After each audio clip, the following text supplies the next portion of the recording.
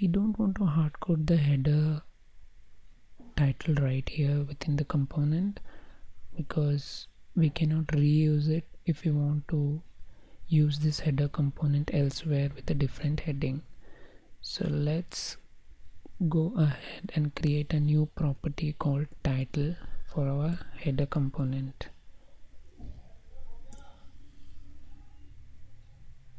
Pass the value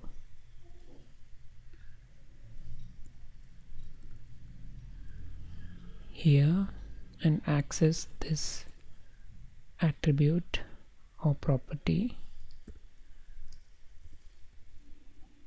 in header like this. Right,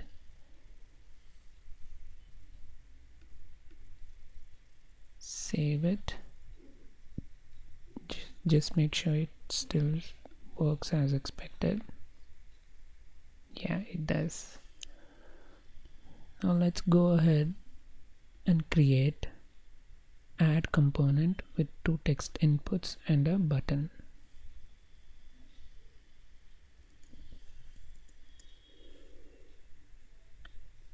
Create a new file, call it as add.jsx, and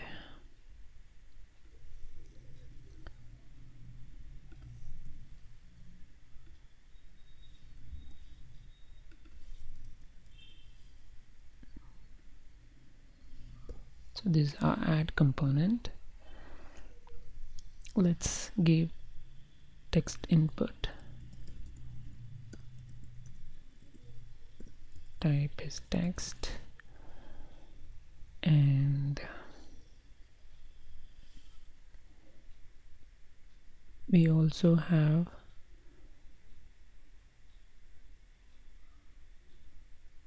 these values called enter company name and enter company description in the text input. So let's give that in the placeholder.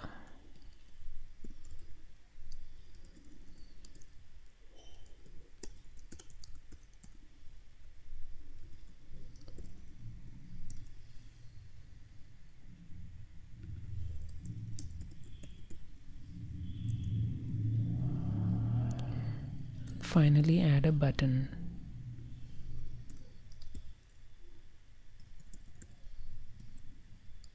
Label it as add.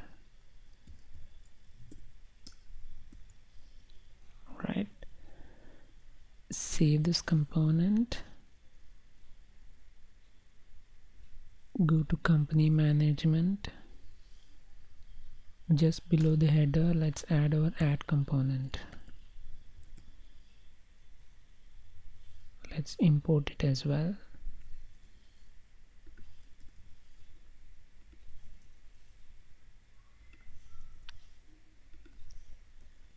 Save it.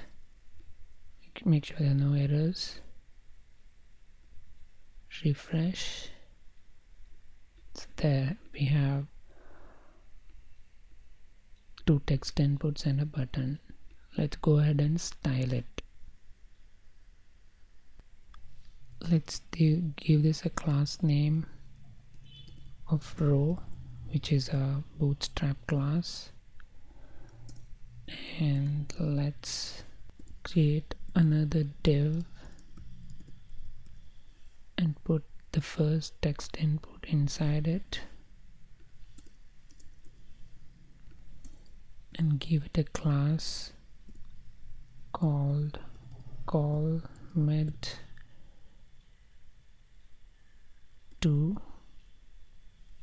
This is again a bootstrap class which tells that the text input should be 2 columns wide in medium ranged devices.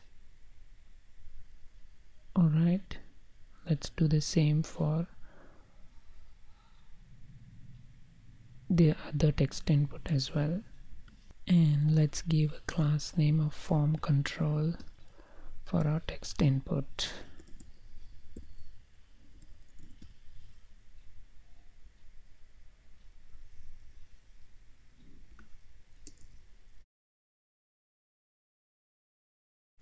Okay, save it.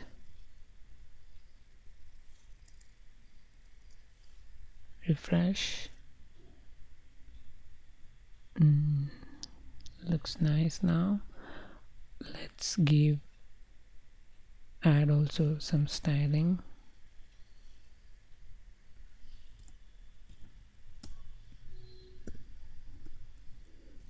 btn success, which gives it a green color. Save it, refresh. Great. So we have added the add component now. In the next one, let's go ahead and create companies list. Stay tuned and subscribe. Cheers.